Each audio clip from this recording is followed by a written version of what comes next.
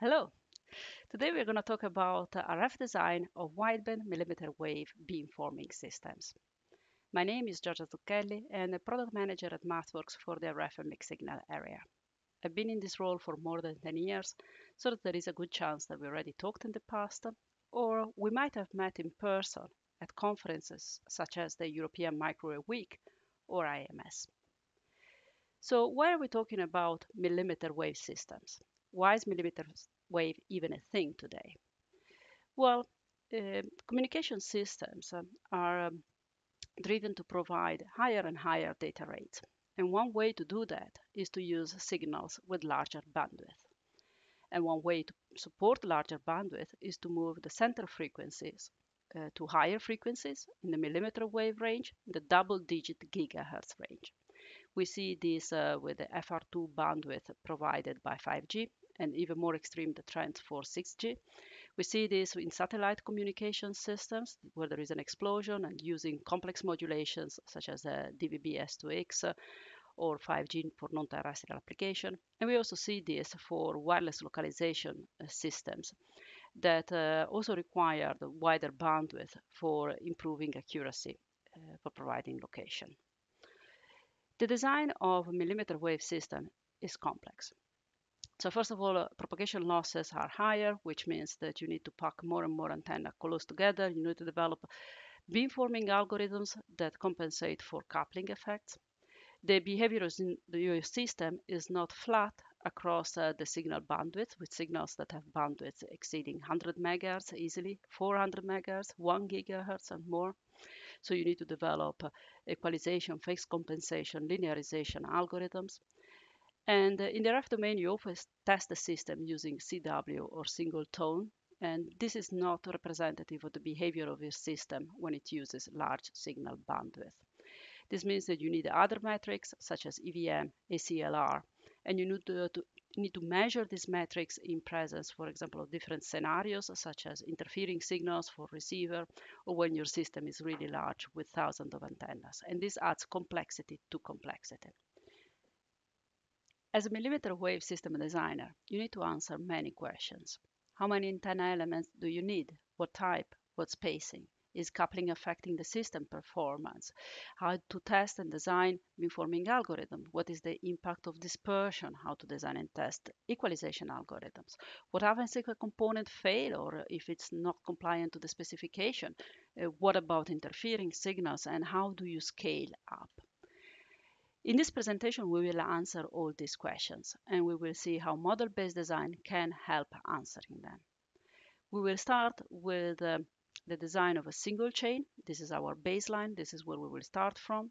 And the array design. Then we will integrate them together into a larger system, for example, with 8 antennas and 8 chains. And then from there, we will scale up to 1,000 antennas, actually 1,024. So if you want to see how to simulate a full RF system with 1,024 antennas, stay with me. So we're going to see step by step the entire process, starting from a single chain and increasing progressively the complexity of our model. We will use models throughout our entire design cycle. So let's get started. And this is going to be our first step. So every single RF design that I know of starts with essentially a budget analysis that normally is done with spreadsheets.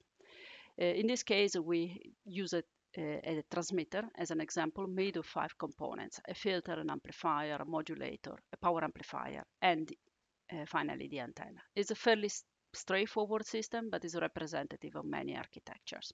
For each of the components, we provide its specifications, like its S parameters, as well as nonlinear characteristics in terms of output referred IP3, noise figure, phase noise, as well as the impedances. So how do you do this in MATLAB? We use the RF Budget Analyzer app. There are many videos on the MathWorks website that do show this. In this case, we use a session that I previously created just to speed up the process. Here you see the 5 components that we described before. It excited the input frequency of 4 gigahertz with an input power of minus 30 dBm and a signal bandwidth of 100 megahertz. For the amplifier, we actually use the S parameters as well as the output referred IP3 at 4 GHz. We see here the nonlinear characteristics. This is a component coming from Corvo. It's just an example. For the modulator, we set the LO central frequency at 23 GHz. So we do an up conversion from 4 GHz plus 23 GHz. We land at 27 GHz. Here you see the budget at every step of the chain. So you see how each of the components modifies the budget in terms of power, gain, noise figure, and RPT. The last component of our chain is the antenna. We designed this antenna using the antenna toolbox. So in this case, again, I load a design that I already did of a circular patch antenna. This is an interesting antenna for many points of view. It's just in free space for simplicity, but I could have mounted it on a dielectric. Here on the left, you see the geometric characteristics of the antenna. We can compute its impedance using the method of moments, full wave electromagnetic analysis, the S parameters that give an indication of the bandwidth, as well as the 3D far field radiation pattern. We see that the antenna is on the x-axis. It has a directivity of 9.7 dBi, pointing a 90 degree of azimuth along the bore side. And then we can update our element in the budget, and it gets updated, including the directivity of the antenna as well as the final EIRP. We can analyze the chain using harmonic balance and S parameters. We can plot the S parameters across each of the stage of our chain. As well, we can use, like I was saying, harmonic balance to look at the nonlinear characteristics of the chain. We are now going to export our budget to a simulation model. This is a Simulink model that we can simulate in the time domain. For each of the components, you can see that we have exactly the same parameters that we specified in the budget, and the chain gets automatically created. The simulation uses harmonic balance and circuit envelope in the background to compute the results. When we run the simulation, we also see that the output of the antenna is reported in both vertical and horizontal polarization components. And we can now compare it with our budget and see that with the simulation, we land exactly at the same place where we are expected.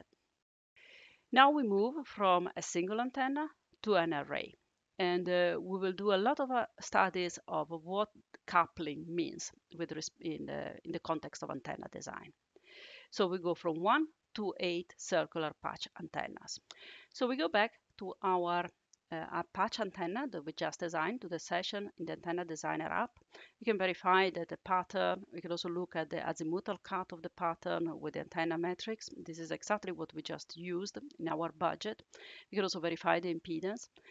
We are now gonna export the pattern, but rather than exporting it as a measurement, we are going to export it as a script. This allows you to repeat the antenna design and analysis many times. Most MATLAB apps allows you to generate a script. We are going to modify the script to save the pattern of the antenna in the variable p. P is a MATLAB workspace variable that contains the magnitude of the far field pattern of our antenna.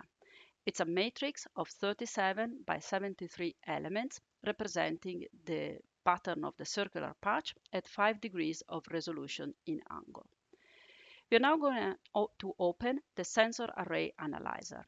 From here, we are going to import our pattern. This could have been created with the antenna toolbox, or it could have been generated by other third-party electromagnetic software.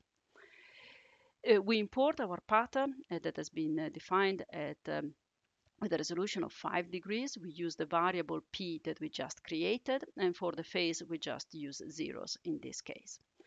The antenna was designed at 27 GHz, that is the output frequency of our transmitter, and this will determine the spacing in between the antenna elements. After we import the antenna, we start with the design of the array. So we design an 8-element array spaced by half lambda. We align the elements along the x direction, as we have seen, so that our array normal is along the y direction or 90 degrees along the azimuth direction. Once the array is designed, we can compute the far field radiation pattern using pattern superposition of the isolated element. It's a little bit jigsaw because of the resolution of 5 degrees. We can inspect the pattern. We can also look at the azimuthal cut to verify that it's pointing at 90 degrees. From here, we measure the directivity at 90 degrees along the azimuth direction, and we see that we went from 9.7 to 16.3 dBi using 8 elements. Let's say that we are happy with that. What's next? We are now going to verify two things. First of all, what is half lambda? In this case, half lambda is the light speed divided by the operating frequency divided by 2, so 5.6 millimeters. Now we're going to use the antenna array designer, and we're going to verify that this spacing is possible, and we're going to verify that the pattern what we saw with the sensor array analyzer computed with pattern superposition is actually accurate and representative of the full wave analysis of the antenna. I open the antenna array designer, and first of all I see that I have my 8 circular patches and that I cannot have a spacing of 5.6 millimeters because the antennas would touch. So I need a larger spacing of 6.4 millimeters. Second, I verify my far field pattern, and I can see that the directivity is 16.3 dBi, close enough to what we just obtained with the sensor array analyzer. But the pattern looks very similar on the main lobe, but on the side lobes is slightly different. This is due to the effects of coupling between the antenna elements. We also computed the S parameters of the array. As we have 8 elements, we have 8 by 8, 64 S parameters, representing the impedance, the bandwidth of each of the antenna elements, as well as the coupling. So now we will use this information to verify that our antenna array analyzed with pattern superposition provides consistent results. And also we will use the S parameters to model the near field coupling of the antenna elements.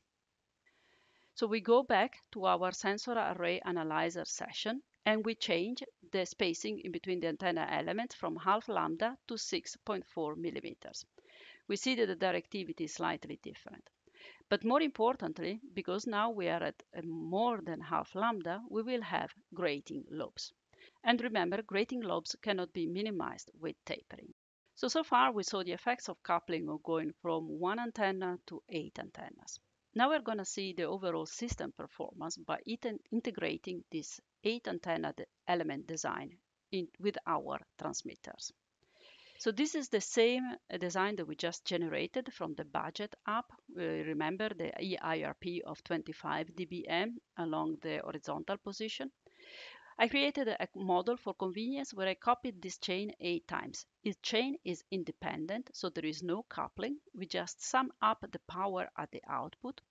And what we see is that we land at the output power of approximately 43 dBm. This is the EIRP that you would obtain if you would do a simple static analysis using spreadsheet. Now we modify the design to use the S parameters of our array that we just computed with full wave electromagnetic analysis. This S parameters now couples the 8 antennas and models the near field coupling. For the pattern, we use pattern superposition. We use again our variable P representing the pattern of our patch, 8 elements spaced by 6.4 millimeters along the X direction. And we can verify again that this provides the same pattern that we just analyzed with the sensor array analyzer. So we use pattern superposition of the isolated element to compute the array gain and its directivity. So we take into account near field coupling, but not far field coupling. We run the simulation and we land at the total EIRP that is approximately 40.3 dBm. In our last model, we use the antenna block. The antenna block allows you to model both the impedance of the antenna array as well as the far field coupling. So we use the object patch 8 array. This is our array of 8 circular patch antennas, the same array that we just designed with an antenna array designer with antenna toolbox. The antenna block does all the work for us to take into account both near and far field coupling. And this really gives us the ultimate measure of what is the impact of coupling. We run the simulation and we end up with a EIRP of 41.5 dBm. So you can compare now what is the effect of near field coupling and compared with no coupling at all. This gives you an understanding of where the coupling is coming from.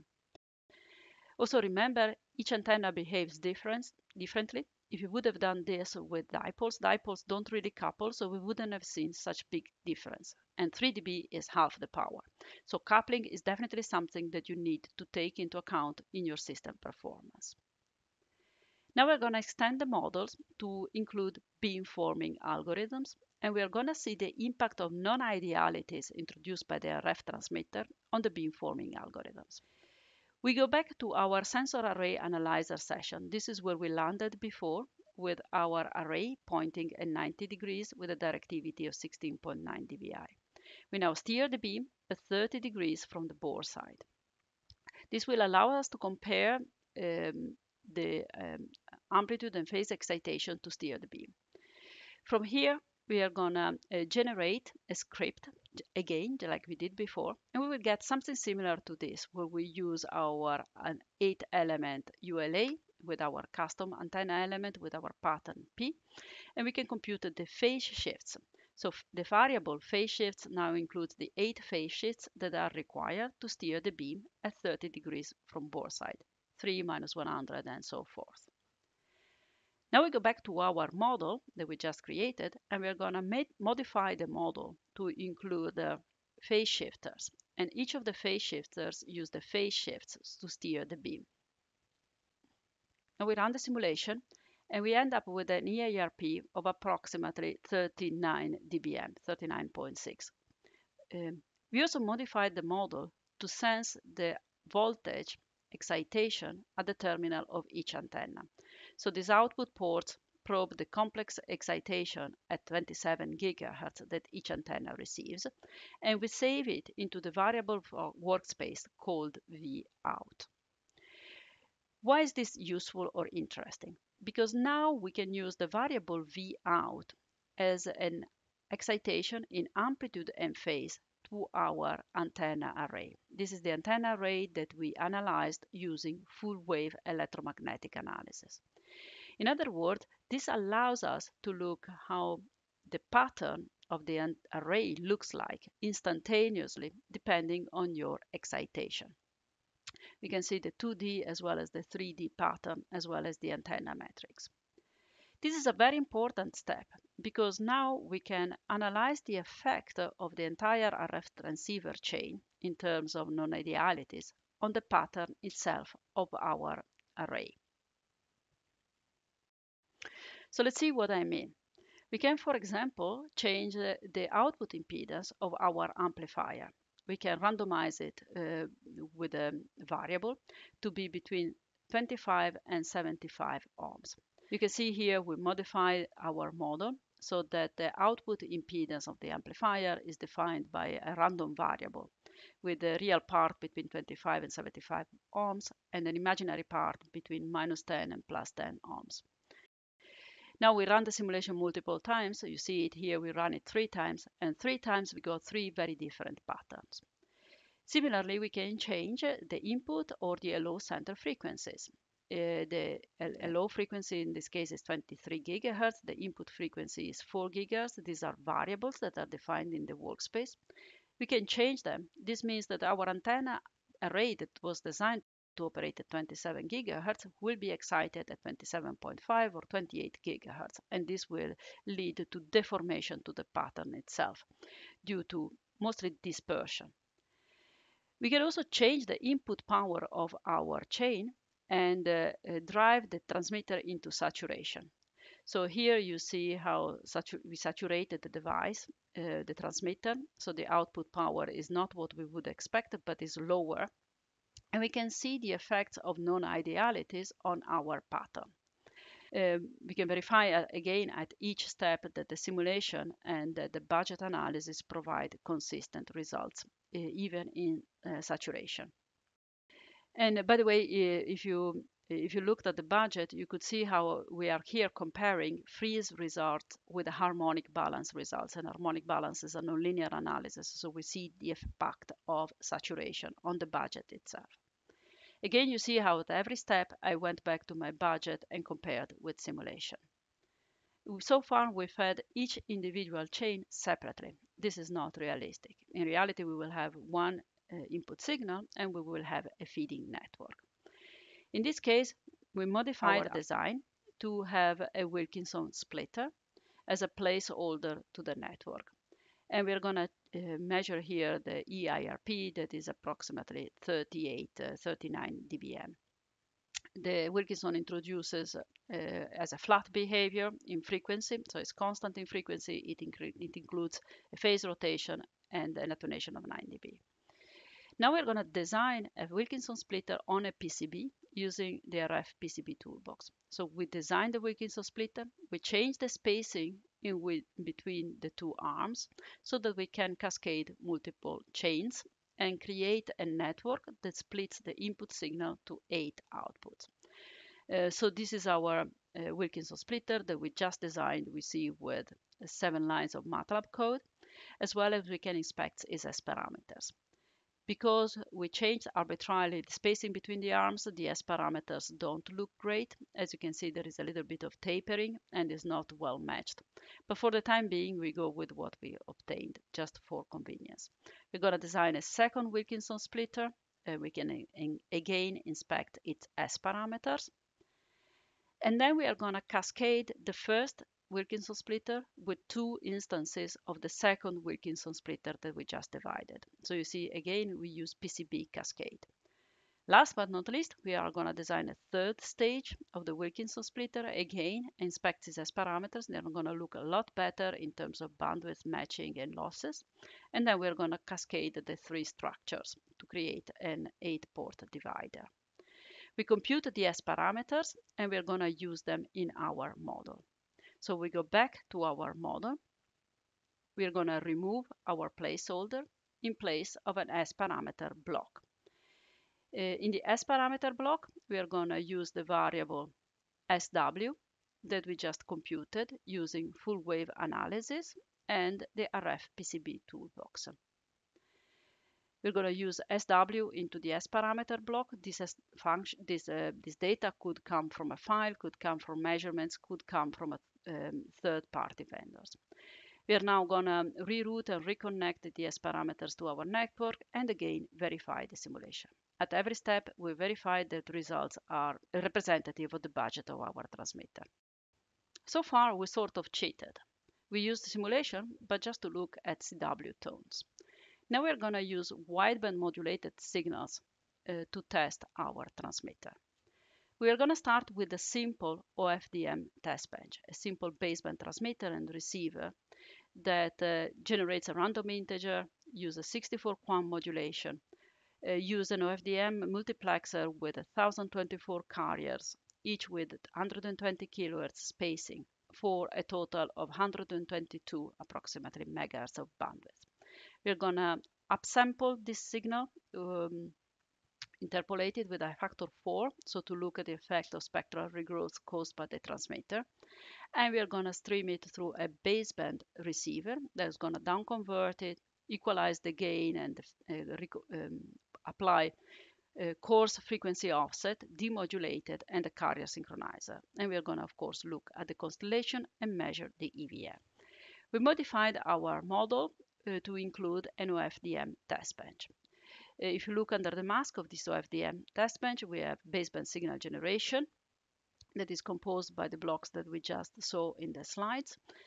It also includes a power meter to measure the power and a spectrum analyzer to look at the spectrum of at the input of the baseband receiver after the transmitter. We apply some delay, decimation, AGC, coarse frequency offset, phase offset calibration. We apply the demodulator. We talk about the equalizer in a second, and then we also have a carrier synchronizer and a constellation diagram. When we run the simulation, what we see is, by the way, the input signal streams to the input of our transmitter. The output is probed from the horizontal polarization of output of our antenna array block. We run the simulation, we look at the spectrum, as well as we look at the constellation. The spectrum is measured over a wider bandwidth because of the interpolation factor of 4. So we will see a 100 megahertz signal coming in. And we will see the spectrum being updated, as well as the measure of the ACPR. On the right-hand side, we see the constellation diagram. It takes a while for the AGC and the carrier synchronization to lock and to recover the baseband constellation. The constellation diagram gets updated with 1/4 of the speed of the spectrum analyzer because the signal needs to get decimated by a factor 4. And on the right-hand side, you see the EVM measurement of the spectrum. You see that the constellation gets more compact, and as the carrier synchronizer locks, it gets closer to our reference 64 QAM constellation. By the way, in the diagram, in the model, you also see the EIRP converging towards our 38 dBm of EIRP that we were measuring before. And now we get an EVM of 1.5%. If we run the simulation longer, we will get a slightly better result due to the locking of the carrier synchronizer. Why did we need an equalization? Because our transmitter is affected by dispersion. So in the budget, when we looked at the S parameters, we could have looked at the phase of the S21, and we would have seen a constant group delay of 30 degrees phase rotation over the 100 megahertz of the signal. This means that at every carrier of the OFDM signal, a different phase shift is applied by the system. And the carrier synchronizer cannot compensate with this. We need an equalizer. So without the equalizer, we would have not been able to recover our constellation. So in this case, the equalizer just applies a phase compensation that is fixed and allows us to obtain a much better constellation.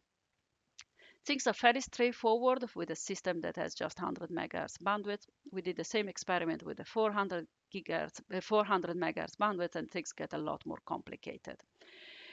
So there is no such thing as a simple baseband receiver when we are talking about signals with such large bandwidth and such large frequency of operation. In other words, things get complicated. For this reason, in the remaining part of the presentation, I used a different baseband signal generation mechanism and different baseband recovery. So what I used is 5G standard compliant signals and receiver. Here I modified the model so that the input and the output are not connected to anything. We just have an input port and an output port. And we will use this input port and output port to exchange waveforms to and from MATLAB. The input waveform gets up-converted to 4 GHz and streamed through our transmitter. The antenna array probes the output waveform at 27 GHz. So this model has the name TX_8 patch. Remember this because it's important.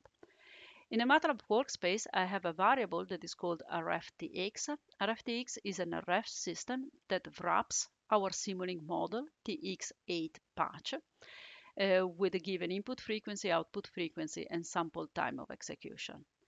Now I can use the RF system RF_TX to simulate our transmitter as part of a MATLAB script or a MATLAB test bench.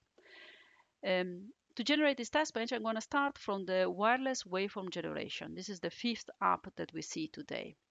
I'm going to use and generate a new radio test model, a test signal, using FR2 bandwidth and test model 1.1 that is representative for testing receiver. 120 kilohertz subcarrier spacing for a total bandwidth of 400 megahertz. I'm going to generate the waveform, look at the spectrum, at the resource grid, and then I'm gonna export the waveform actually as a MATLAB script. From here, I'm going to use this script to generate a waveform and test our transmitter using the RF system that we just saw before. And actually, I'm going to use some of the functions that are shipping as examples, not only to generate a waveform, but also to measure the EVM of our transmitter. So let's see it in action. At first, generate a waveform. It's good practice to verify what is the spectrum of our waveform. We're going to measure, in this case, the ACLR using the spectrum analyzer. Because this is a reference waveform, the only contribution to the ACLR is due to the interpolation filter. We need to interpolate the waveform. Because we are testing a transmitter, we want to see the effects of the spectral regrowth. We're going to measure the EVM using, again, a helper function here. And we're expecting an EVM of 0. We get something really, really small, so it's good. We scale the input waveform, the 5G standard compliant waveform TM1.1, to have an input power of minus 21 dBm. And then we are going to stream it through our RF system, RFTX, that is the wrapper around our Simulink model. Notice that the Simulink model gets executed with a sample time that is 1.9 gigahertz. What is it? It is essentially our 491 megahertz divided by an interpolation factor of 4, or multiplied times 4. As we execute our RF system, we see in the background our Simulink model gets executed, and as the simulation progresses, we see the EIRP being updated live. We run a waveform that is 1 millisecond long through our transmitter. I'm loading here the results that we already pre-computed just to save some time, and I'm going to measure the output power, the peak to average power ratio. I'm going to look at the spectrum. You see the tapering here introduced by the Wilkinson splitter that was far from being ideal. We measure the ACLR on our spectrum. We see potential effects of spectral regrowth, and we use standard compliant functions to measure the 3GPP EVM. So we can see that now the EVM went from 0 to 7.6% due to the effects of the non-ideality of our transmitter. And keep in mind that this receiver already includes automatic gain control and an equalizer. So this is what we have seen. Essentially, we have seen a way to include your RF models into MATLAB test benches and how to use standard compliant, sophisticated baseband transmitter and receivers. We've seen this on an RF transmitter, but actually we also done the same experiment using developing a model of an RF receiver. So you see here that the model is flipped. We have an antenna and a down conversion chain combining the signals. Why is this interesting? Because now that we have a model of an RF receiver and a 5G test bench that we can use to measure EVM and ACLR, we can also test quite exotic scenarios. For example, we can take into account interfering signals. So here we're going to see an example where we test our receiver with a 3GPP standard compliant signal coming in at 60 degrees of azimuth with an input power of minus 70 dBm. And then we are also going to test our receiver with another signal coming in, an interfering signal with 100 megahertz bandwidth with the same power, minus 70 dBm, but coming in at 19 gigahertz and at 40 degrees azimuth. I chose 90 degrees because it's the image frequency. Our LO center frequency is 23 gigahertz. Our output IF frequency is 4 gigahertz. So 23 minus 4 makes 19. That's the image. And we will have a finite image rejection filter. And we chose 40 degrees because in a way this is the worst case scenario. If we are steering the beam of our antenna at 60 degrees, at 27 gigahertz, due to dispersion and beam squinting, the beam will be deformed at 19 gigahertz and will be pointing towards 40 degrees. So this is an interesting experiment. Without interfering signal, the reference EVM of this receiver is 3.6 dBm, 3.6%. Now we will see when we run the simulation that the DVM degrades. So we use again the same test bench that we developed before, but we use a different test model, a 3.1, that is more representative for testing a receiver. Again, we hop through the script quite rapidly. We look at the spectrum of the input signal, at the ACPR, peak to average power ratio, as well as the EVM. This is all done on the reference input signal, so it's all going well. We scale down the input power to minus 70 dBm, and then we stream it through our RF system, RF_RX. This is an RF system that points to our Simulink model, RX_8patch_8 out of band. The input frequency now is 27 gigahertz. The output frequency is now 4 gigahertz. Okay, made a mistake. Let's open up our RF system and let's look at our Simulink model. The magic happened here in the antenna block. You see, we have two center frequencies for two input signals and two different angles of arrival, 60 and 40 degrees of azimuth. So the desired signal at 27 gigahertz get combined with the undesired signal at 19 gigahertz. We also have an image rejection filter which has a really large bandwidth, 21 to 27 gigahertz. So we'll have finite rejection at 19 gigahertz. And I didn't talk about it, but we also have phase noise in our receiver, just like we had it in our transmitter. The second signal is an OFDM signal that gets interfere with our 5G signal. We run the simulation, and now we look at the output power that again we verified with the budget of the receiver. The ACPR is not really important for the receiver, but we look at it in any case because it's always interesting to look what happens to the spectrum of the signal. And now we measure the standard compliant EVM using our 5G toolbox. And as you can see, the EVM went from 3.6 to 4% due to the interfering signal. And we can see here in the spectrum how the 100 megahertz bandwidth interfering signals gets mixed right in the middle of our desired signal due to the finite rejection of the image rejection filter. From here, we can scale up to 1,000 of antenna elements. This is really the juicy part of this presentation. How can we do that? To do that, we need to raise the abstraction level of our model. And we do this by breaking the model into three. First of all, we isolate where the coupling happens. In our model, the coupling happens at the input with our Wilkinson splitter, and our coupling happens in the antenna array. Then we provide a higher abstraction level model for the transmitter chain, or each of the transmitter chains. And we will run each of the transmitter chains using parallel simulation. What do I mean with raising the abstraction level of our chain? We're going to use 5 blocks, and pretty much with these 5 blocks, you can pretty much model almost any transmitter or any receiver. The first block models the input referred noise figure of our entire transmitter.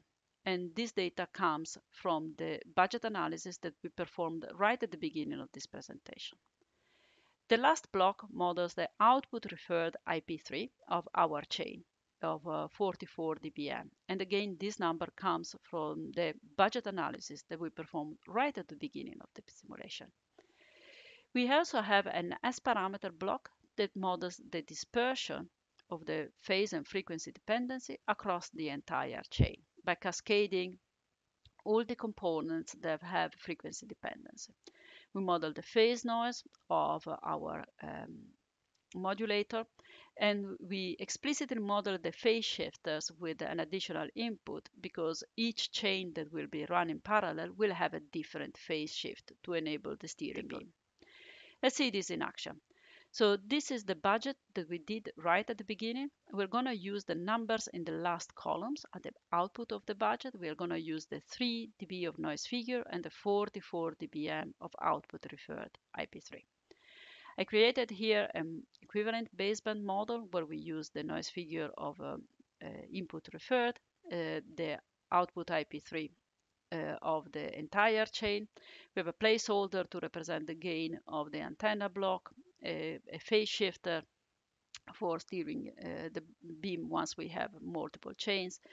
We model the phase noise with the mixer, and we have an S parameter block that represents uses a touchstone file that we just created to represent the dispersion of our Butterworth filter as well as of our amplifier. I have here a separate script where we cascaded the S parameters of the dispersive components. So we have the S parameters of our filters, we have the S parameters of our curve amplifier, we cascade we computed the S parameters of the chain, and then we save them in this touchstone file. So we will take into account selectivity as well as ripple as well as phase dependence in bandwidth of each of the bandwidth. We now run the simulation. We verify the output power or the power at each stages of the chain. We look at the noise floor that is the same with our accurate model on the top and our idealized model on the bottom. We also verify the IP3. Now we verified that we could create an idealized baseband model at a higher degree of a higher level of abstraction. And keep in mind that this model doesn't provide exactly the same results, but provides results that are similar enough. Now we look at the coupling. We're going to model the coupling at the input and at the output. And this is an example. In your chain, you might have to break it in multiple places, depending on where the coupling actually happens.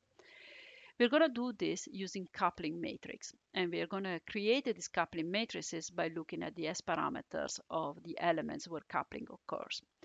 In this case, we model the insertion loss introduced by the Wilkinson splitter, and we're going to use the impedance mismatch losses on the diagonal of our matrix.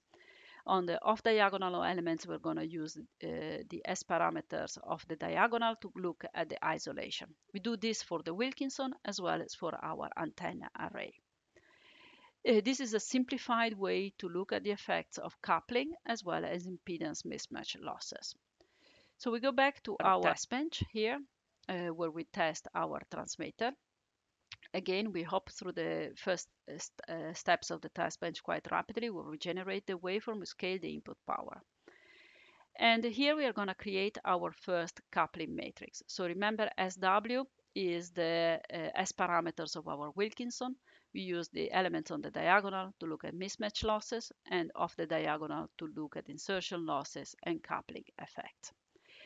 We multiply our input waveform, 5G standard compliant input waveform, times our coupling matrix.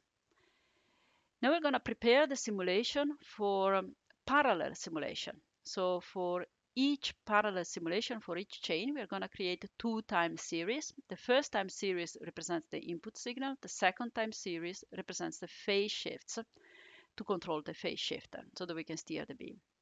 And by the way, what are we going to use? If we are going to simulate the model TX_1, that is our idealized baseband model that we just verified. We're going to use the PARSIM to run 8 parallel simulation. And at the output, we are going to look at the output. You see, this is the output power of each of the 8 chains. Each power is slightly different due to coupling. We're going to couple the outputs using the output coupling matrix that we just computed using the S parameters of the antenna array.